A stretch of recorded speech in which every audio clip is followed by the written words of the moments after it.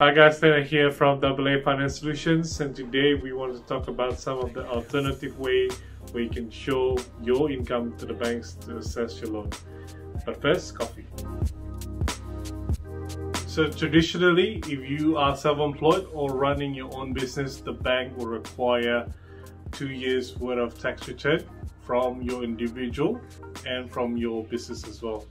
But for reasons such as that if you have not completed your tax return, or if you have a complex income structure, the bank also allow you to use alternative method to assess your income. Some of the alternative ways to prove your incomes are: number one, BAS. So we will need to have a look at your latest 2 BAS and we can derive an income from there.